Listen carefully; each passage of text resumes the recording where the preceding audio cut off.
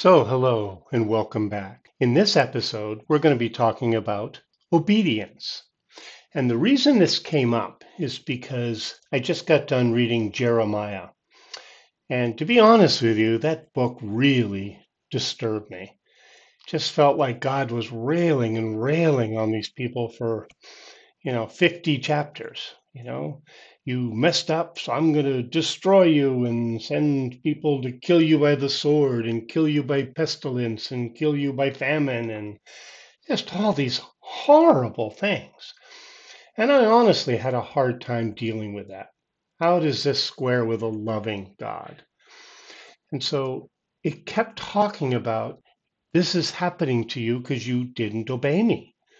So obedience seems to be a really big thing with God. So I want to understand more. I want to get that.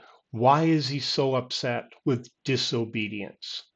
So that's what this episode's about. What is God's view on obedience?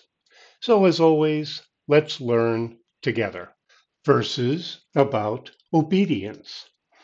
1 John 2:17. The world is passing away with its lusts, but he who does God's will remains forever. 1 John 3:22.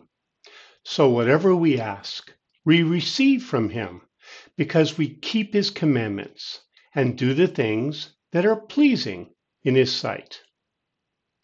Deuteronomy 5:29. Oh, that there were such a heart in them that they would fear me and keep all my commandments always, that it might be well with them and with their children forever. Deuteronomy 6:3. Hear, therefore, Israel, and observe to do it, that it may be well with you, and that you may increase mightily, as Yahweh, the God of our fathers, has promised to you, in a land flowing with milk and honey. Deuteronomy 6:18.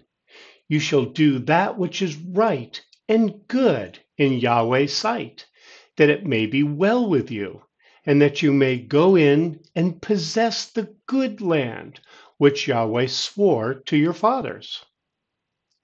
Deuteronomy 7:12. It shall happen, because you listen to these ordinances and keep and do them, that Yahweh your God will keep you the covenant and the loving kindness which he swore to your fathers. Deuteronomy 29:9. Therefore keep the words of this covenant and do them, that you may prosper in all that you do. Deuteronomy 30:15-16. Behold, I have set before you today life and prosperity, and death and evil.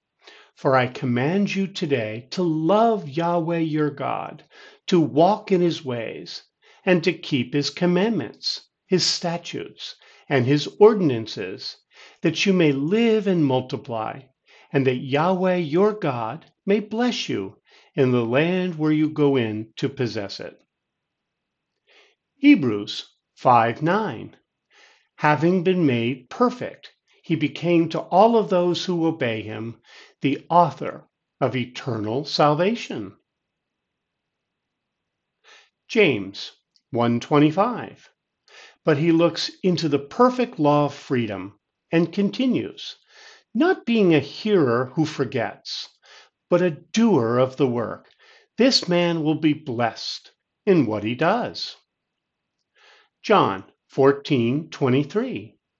Jesus answered him, If a man loves me, he will keep my word.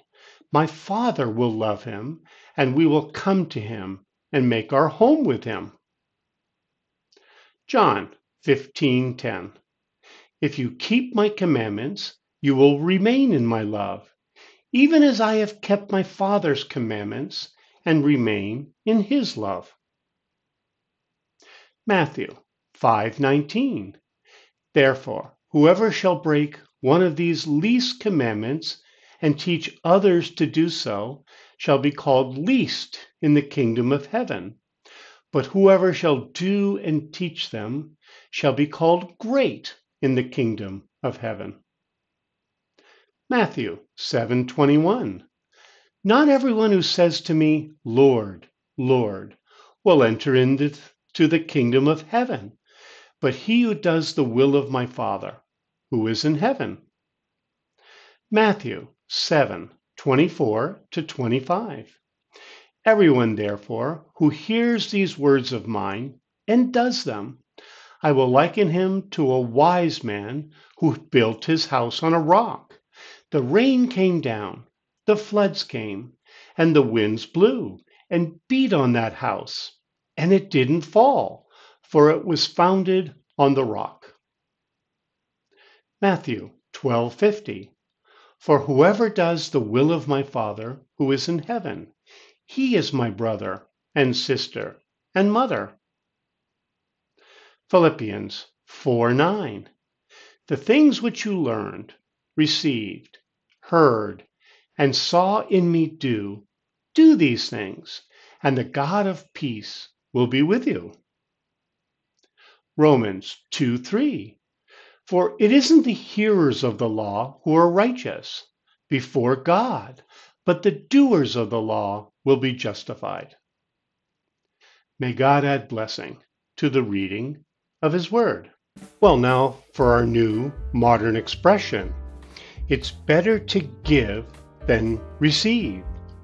And this means it is the right thing to do and makes you happier to give to someone than to receive from someone. And I always connected this with Christmas. When I complained, Mom, Dad, why so few presents over Christmas? We need more. And they would say, it's better to give than to receive. And this comes from the book of Acts 20:35. In all things I gave you an example, that so laboring you ought to help the weak, and to remember the words of the Lord Jesus, that he himself said, it is more blessed to give than to receive.